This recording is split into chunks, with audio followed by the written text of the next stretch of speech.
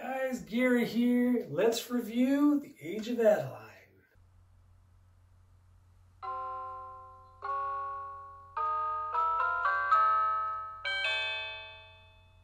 I attempted to watch The Age of Adaline a couple of years ago, but lost track of it, so I found it on Netflix recently and decided to give it my focus this time. I both liked and disliked Age of Adaline. Trailers made it feel like the Curious Case of Benjamin Button, but it's nothing like it, not even a little bit. I do think the concept had potential. The outline, the direction, I thought was in the right place.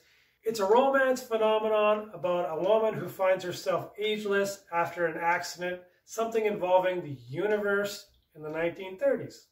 As time goes on, she goes through several love interests but finds herself running, so as not to get noticed by friends or the authorities that she doesn't age. Even though a near 2-hour runtime, the film seems to brush over all of its elements, with a narrator explaining a lot of what's happening in front and behind the scenes, and not letting the film just explain itself.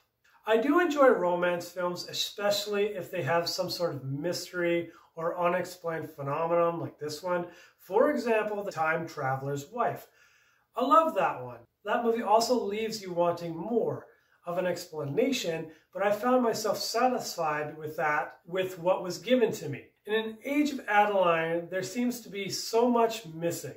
A character shows up near the end, played by Harrison Ford, and only when he arrives do they give you a backstory of their romance 50 or 60 years ago. Adaline has a daughter born in the 1930s as well, and that's all brushed over. I would have liked to see more of their relationship together, as Adaline became ageless and their struggle as Adaline chooses a lifestyle of running and changing her identity. Adaline's emotions seem cold all the way through the film, with no range of emotion with her daughter or her love interest. As I've said already, this film felt brushed right over. Blake Lively is a good actor, but her character deserves so much more emotion.